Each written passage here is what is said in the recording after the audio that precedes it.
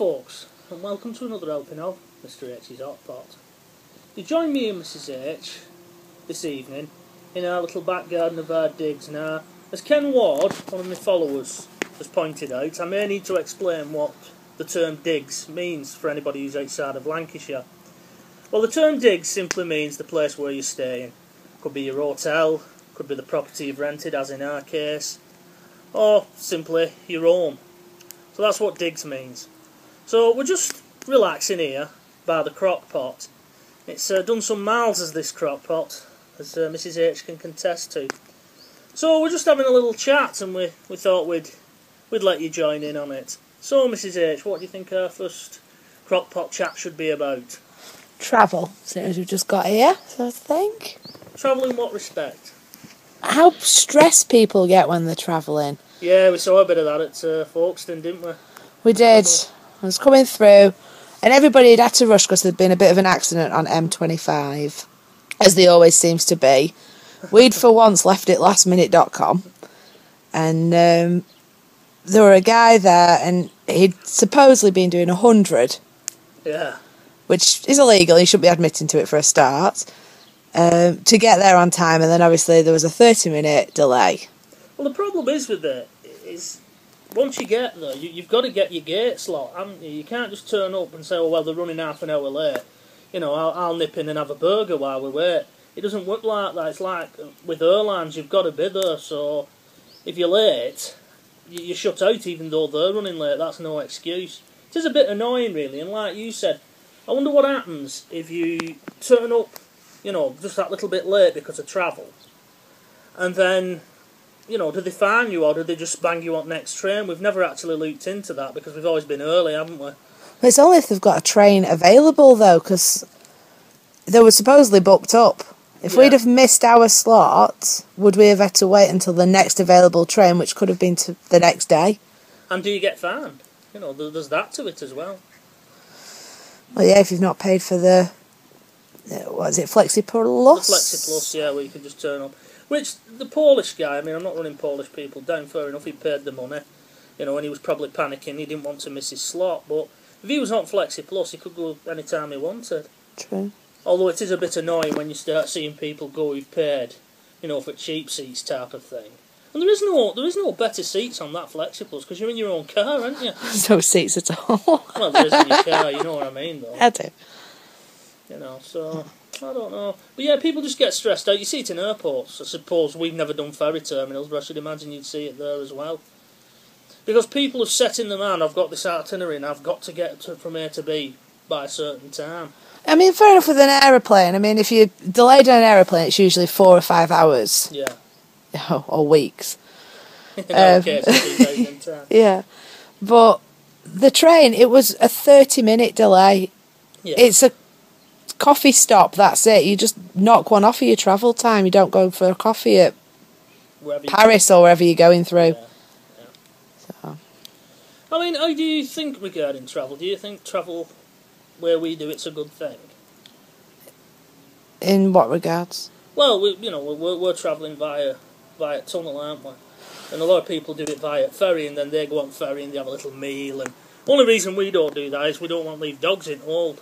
You know? Well, there were the other year when it was really hot, and some of our friends that had travelled, there were dogs dying in the cars because they'd been left for 12 hours down in the hold. And once them doors shut, you can't go down there once it sets sail. No, so there is no other way of doing it, is there? Because we wouldn't want to leave the dogs for all that time. I mean, time-wise, if you look at it time-wise, we probably get over, depending, I mean, fair enough, if you're going up through Hook of Holland and that way, then, you know, it's a longer journey via ferry. But to get over here onto the continent, we probably get over faster than the ferry. Although we're doing the travelling, you know, from the northwest of England. Yeah, but then we have to have a night stay in a hotel. Yeah. Whereas if you did the ferry, you sleep on the ferry. Yeah, you have a meal and all that kind of good stuff. And then you're refreshed to drive again, whereas we just can't do it. We've tried. We've done it one year where we did the drive down, just train, drive over. Burns you out. Ended up asleep in all sorts of little petrol stations and stuff. Yeah, we did that, didn't we? In Belgium. Texaco garage. You can't sleep in a car. I don't care what people say. You just can't sleep in them. Well, I think you've always got that as well. You know, you're conscious that just because it's an English thing. Probably nobody would bother you over here. You know, you see Netherlands people and they just pitch up anywhere like gypsies, don't they, bless them? You know, they like the caravans. They're more mad on it than British, aren't they? They are. But yeah, I mean, travelling's good. I think it's good the way we do it with Channel Tunnel. You know, because once you get on that 20 minutes and you're across, aren't you? Then the only negative thing is you quite like the east side of Germany. And we've tried getting over, and we have got over there once, but it was the entire 2 weeks to get over there and then get back. Yeah. We only had 3 or 4 days over there. Yeah, I mean, you know, it's the same if you won't get up to northern Germany, up to Hamburg and that way on. You know, I mean, the old East, it's still oldie world, still, you know, still very communist era. Although it's, was it 25 years, something like that, since wall came down. Takes time for change though, and people don't really like changing, do they? No, it was a bit rough, East Germany though. It was alright where it was. You can get in some places and it really is rough. Yeah. You know. But, yeah. The restaurants and stuff were nice in Berlin. Yeah, it was. And I liked Nuremberg.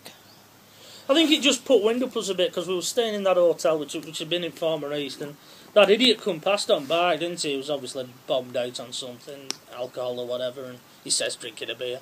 And he just put wind up us a bit because we hadn't seen that since leaving UK, you know, somebody coming past.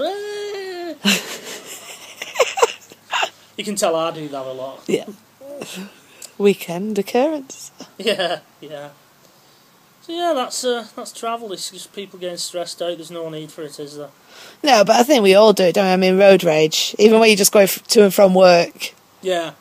A loaf of bread. I need to get there now. Yeah. But no, the people at the train the other day, they were just carrying on, and there was no need for a 20-minute, 30-minute delay. Yeah. That poor bloke, he was getting it in neck though, wasn't he? I mean, he was lifting barriers. Yeah.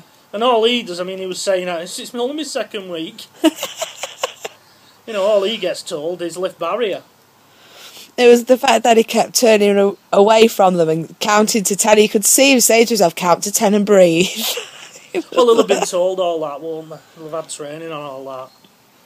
You know, it's no good getting on somebody's back. If you're in that queue and you're near barriers, you're on next train.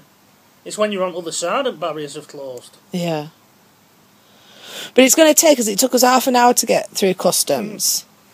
And they're telling us now that you're going to have to go an hour and a bit to get home before your time. Well, what they've done now, on our side, Brussels have brought it in now. Any country that's outside Schengen zone, they have to have the passports checked. At one time, it used to just be, through. They're just doing that, wouldn't they? But now, it's not just Britain. They've not just gone Britain's back over. It's any country that's outside Schengen zone.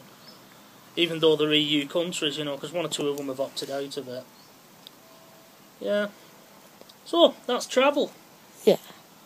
I'll give this fire a stoke. It's gone down a bit.